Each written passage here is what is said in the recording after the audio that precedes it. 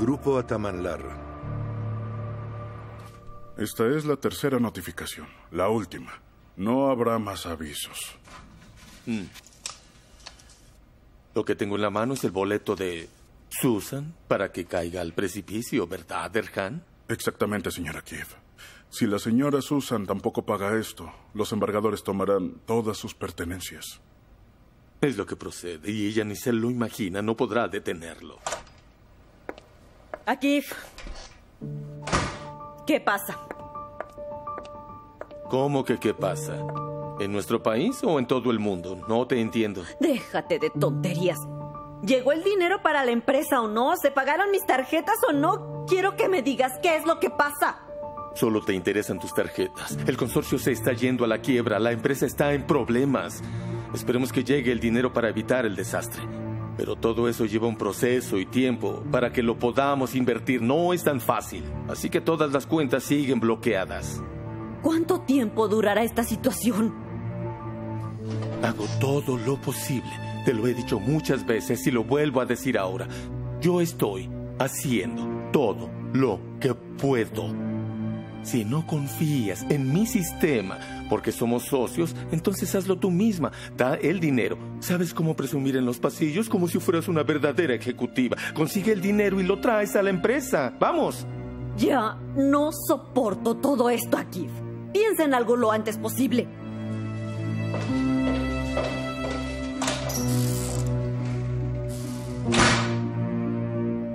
¿Me reclamó? ¿Lo viste? Por lo que pude ver, Suzan no está nada bien. La pobre está distraída y confundida. Por estar así como está, no pudo ver esta notificación. Cuánto lo lamento. ¿No hay nada que hacer? Te diré algo. ¿Qué tal si grabamos a Suzan con una cámara desde algún lugar cuando vayan a embargar a Suzan todo lo que tiene? Podemos verlo aquí cada vez que nos moleste. Sería una buena motivación, ¿eh? ¿Qué te parece? No lo entiendo. ¿No entiendes qué? Pero si esto está muy claro, Erhan. Estoy haciendo ironía, Erhan. Estoy haciendo una broma. Pon a trabajar tu cerebro, por el amor de Dios. ¿O eres tonto? Ya estoy cansado de esta situación. Más te vale que te pongas listo. Ve a pedir un café y haz algo útil. Leí todos los cuentos cortos, chicos. Uno de ellos es realmente bueno. Quiero ponerlo en escena como obra de teatro. ¿Qué les parece? ¿Quiere decir que la verán todos, incluidos los padres? Sí, Melissa. Profesora, ¿por qué no nos dice de quién es la obra? Creo que hay algunos alumnos ilusionados. Será mejor que lo sepan ahora. Creo que no debemos perder el tiempo. Tenemos poco para preparar bien la obra. Como quiera, maestra. Solo diga mi nombre y alivie la curiosidad de todos nuestros amigos. Berg, tu cuento fue seleccionado.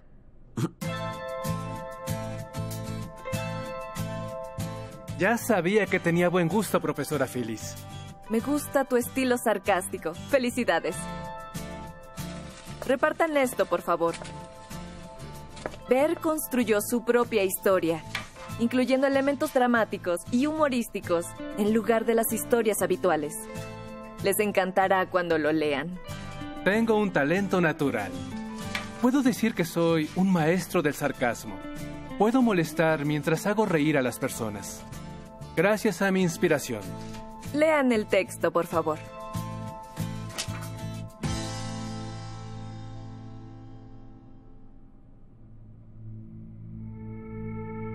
Por lo visto, anoche sobrevivió sin accidentes.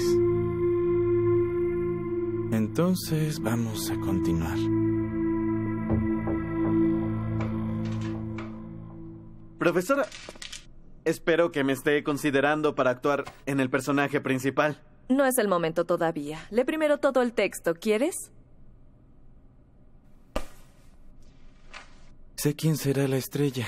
Que nadie intente robar papeles.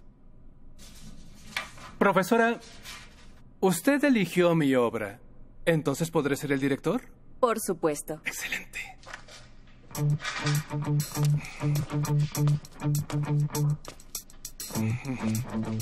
Hay dos princesas en mi obra. Son hermanas. Seray Bekem, hermosa, inteligente y muy agradable.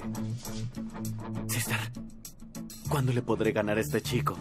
Por favor, ya dime cuándo. Y la otra princesa será Asiye. Dulce, pero extremadamente emocional. Una chica ingenua.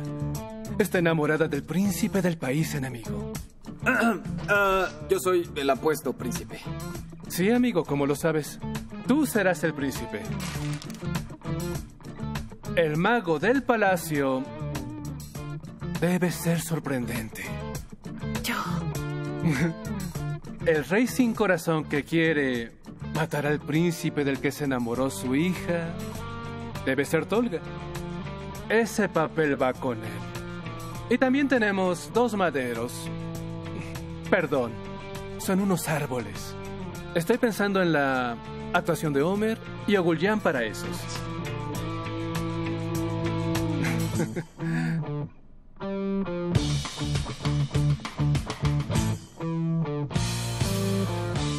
Bugün dünden iyi yarın belki gökyüzü sızacakmış küçük penceremden. Öyle yine de ışık aramakla geçecek hayat.